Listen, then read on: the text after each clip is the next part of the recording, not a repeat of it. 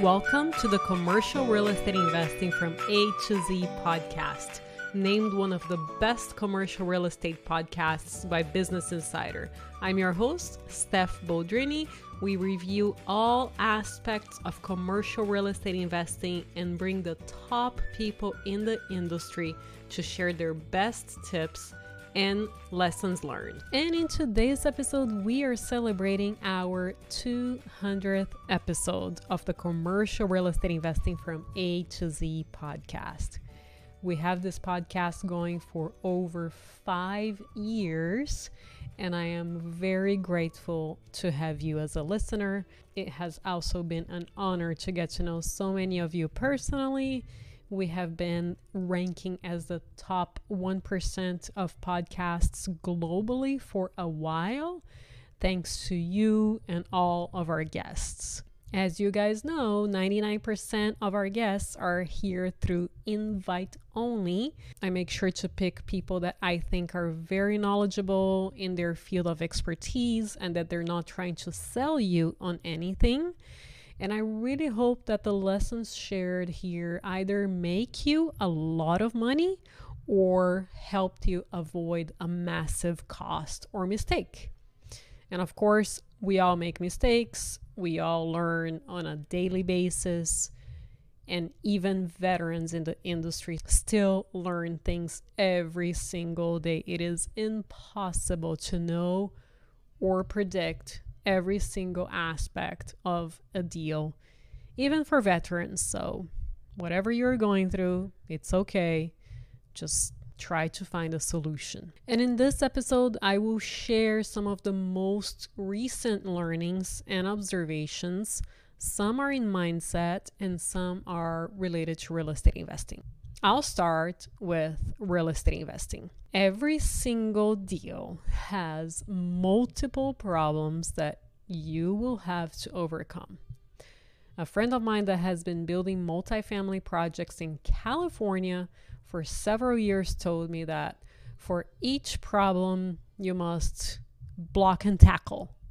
And I have never heard anyone say that there was an easy deal, especially in development. In fact, they say if there was ever an easy deal, they all happened before I started my career. We were only left with the difficult ones. So it's in these moments that we feel better about all the problems that we're trying to solve ourselves on our deals. And I just want to pass this along to you because I know everybody's going through things right now. So for my first development, which I have been working on for 1 year, it has really been a roller coaster. 1 week we have decent news, another month we have no news, and then another week we have terrible news. It's very easy to want to give up during the terrible news weeks.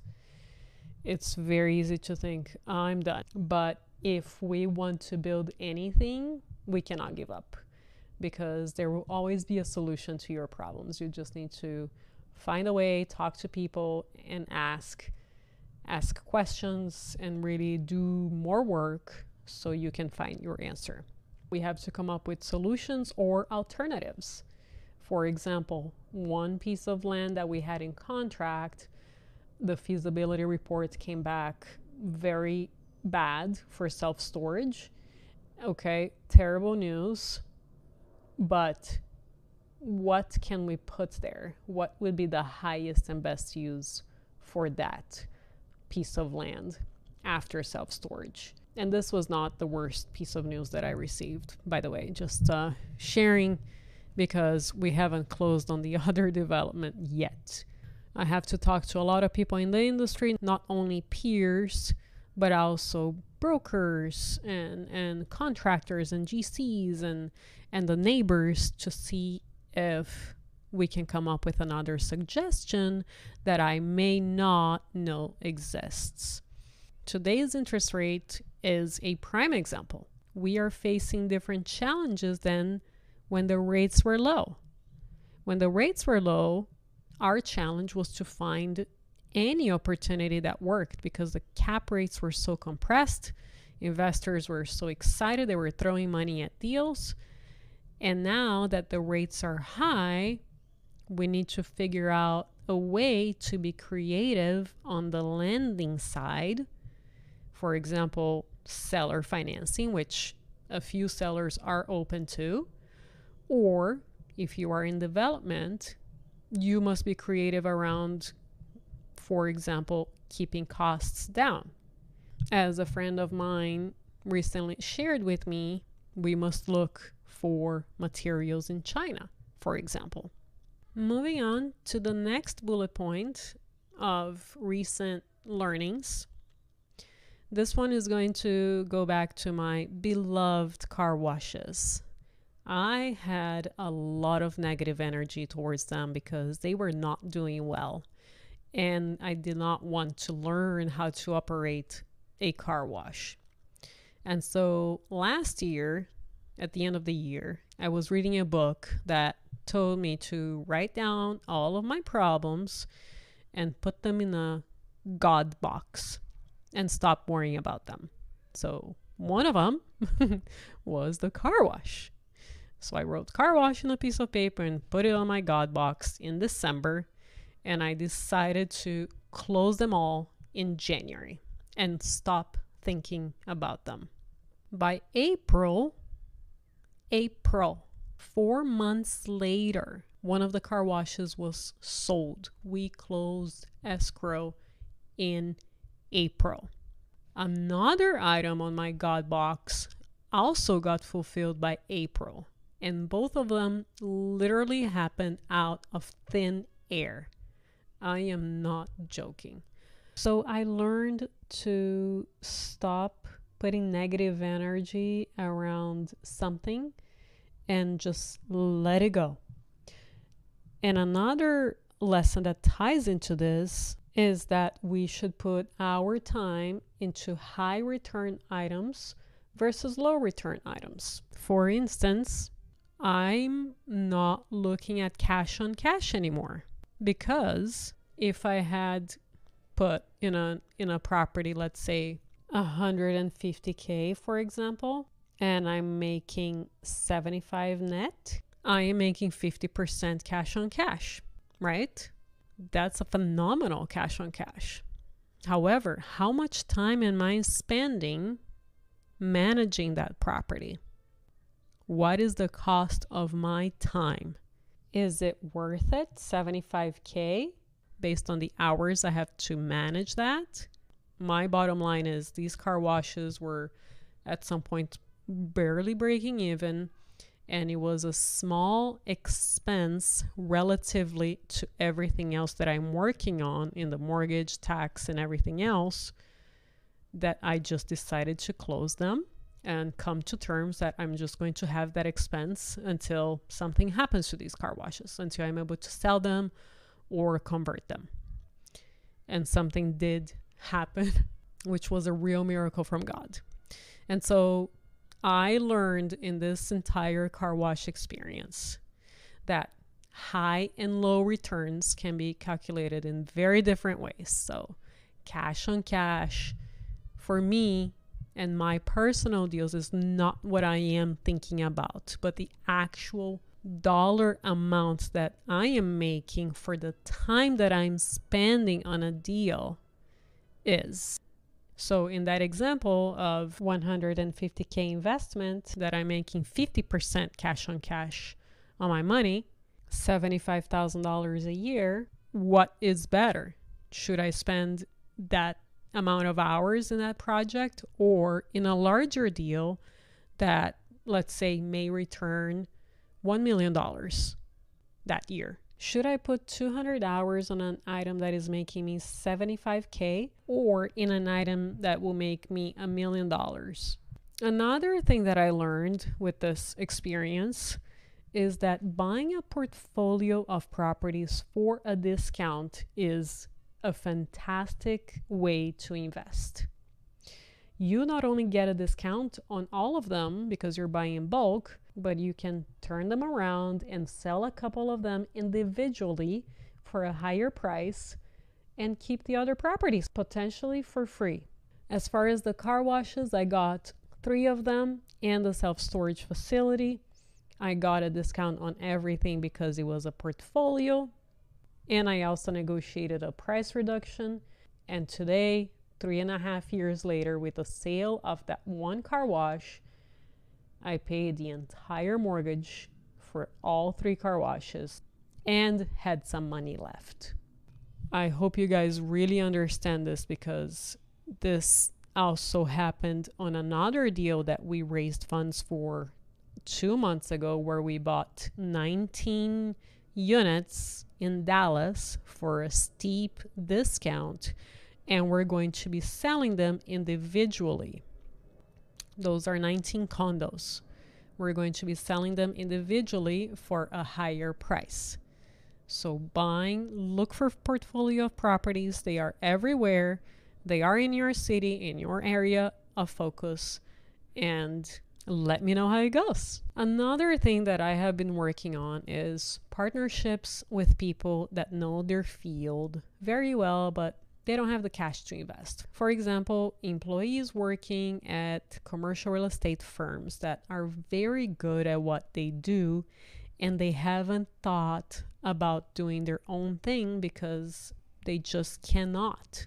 Another example is incredibly driven individuals. Incredibly driven individuals, they will find the answer. If they don't know anything about, for example, finding land, they will go ahead and figure it out if they want to make money. So I don't discriminate on young people at all if they are incredibly driven, for example, but they may not know all of the details of real estate investing.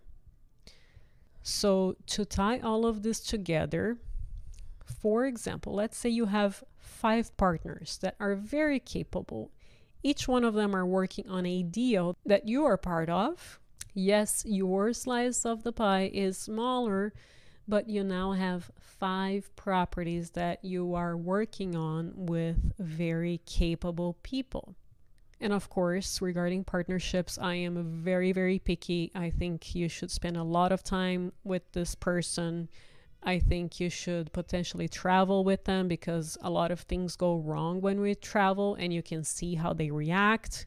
You really must do a huge due diligence on them. Look for cues, good or bad, and work on a small project at first. Do not make big commitments with them for life, for a longer term, especially in the first few projects. See how they act and react to the hurdles that will inevitably come up. Watch out for their integrity. When something happens, what do they want to do with that? And those are all the things that I do when I partner up with them. And one thing that I have noticed with myself and multiple other people is that if somebody does something wrong in the partnership and they're unethical, they will do it again. Please listen to me, because I have experienced it in different ways, in a way of people disrespecting me. I know multiple people that they have given the benefit of the doubt after somebody did something wrong in the partnership, and they did it again. And so these people will not change. So please, fool me once, shame on them. Fool me twice, shame on me. Remember that. Moving on to mindset and the things that I have learned for my mindset in real estate investing. You may already know this phrase that they say readers are leaders. And I cannot agree with it more. I try to observe what common traits highly successful people have. And a lot of them did read a lot in their childhood. Some of them started reading in their adult years, but what they have in common is that they all read a lot. So the reason that this makes sense to me is because when we read one book, no matter how amazing that book was, we really forget most of what we read. However, when we have reading as a regular thing in our lives, a lot of the messages of these books, they are very similar. They're just written in a different way. And so through that repetition is how that information begins to stay with you for the long run. And this can be in any subject, whether you're reading on self-improvement books or real estate books, the messages will stick with you because they're very similar across different books. That is why I believe that readers are leaders. Talking about books, if making money is part of your goals, read books written by billionaires. There are quite a few of them out there. When I read about the Irvine Company, it was such an incredible way to learn about some of the hurdles that they went through and how they overcame them. That also put me in touch with people that actually worked there. And I feel like I'm just getting closer and closer to Donald Brent. And one day I'm going to get to interview him somehow. Another billionaire book that I have recently read was Alan Sugar, What You See is What You Get. I learned so much with that book about tenacity, speed, and that everyone that is at the top has faced many, many, many challenges. It makes you feel better when you're going through your own challenges. You basically think, wow, Alan Sugar bought the sports team for fun, and it was one of the worst investments he has ever made. Many other things have happened to that guy. People were bad-mouthing him in the media. It was a tough, tough life when you start to get to that level. And if you don't like reading a book, autobiographies are very easy to get through via audiobooks because they are stories. Put it on Spotify. Spotify actually, they are giving 15 hours of free audiobooks per month, which is perfect. And it's a really good way to get through these billionaire biographies. Another trait that I have observed from some very successful people is that they have all experienced different extremes in their life.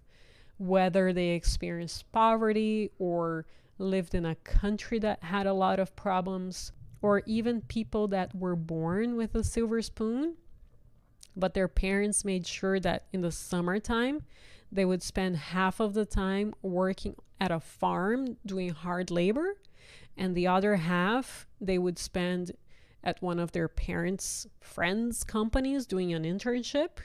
They had that perspective of, okay, if I don't work hard, I'm going to be picking up cow things, from a farm. And they had that contrast in life. The common trait there was that they had seen the good life and the bad life. And that made them driven. And these people are also very curious people, and they are very good listeners. Another thing on the mindset side, and I'm going to be very vulnerable on this one. Earlier this year, I realized that I was becoming very negative with everything that I was learning about what is happening to our country. And I was not sure if this is how it has always been, and we just didn't know, or is it really getting worse and worse? I have my personal opinions on that, but basically I decided to delete all social media apps from my phone, and I can attest that I have been extremely, extremely happy since then. I still do check social media once in a while on my laptop, but none of the others, and my life has been truly, truly wonderful. And the last thing I want to share with you guys about mindset is that one of my goals this year was to not spend time on things that would cost $250 or less. This I have learned from the book The Almanac of Naval Ravikant, A Guide to Wealth and Happiness. and also from The 4-Hour Work Week by Tim Ferriss.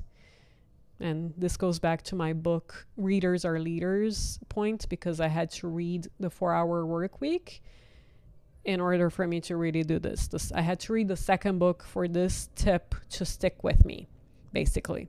Of course, it's not always perfect. Sometimes I am spending time on items that cost me $250 or less, but it has made me much more thoughtful of what I spend my time on. Does that really matter? And could I have been spending that same amount of time on something that is going to have a much bigger return for me? Even if it is, I'm going to lose $250 or less, can I put that same amount of time in something that is going to turn into thousands and thousands and thousands of dollars? Again, it's not perfect all the time. My interior designer just bought a $200 candle, and I really want to return that candle. But I'm going to hold myself on that one. And so, yeah. So besides the candle, it could be anything else. It could be driving somewhere to return something that costs $50, or it could be spending time trying to find a cheaper hotel, or it could be spending time with small items related to customer service. It could be any of these. And that is my 200th episode review of the most recent lessons learned. I hope this was useful to all of you, and please make some time to give us a review. This is really important for our podcast, and we do put a lot of hours on this on a weekly basis. Thank you for being great, wonderful listeners. I really appreciate all of you, and I will see you next time.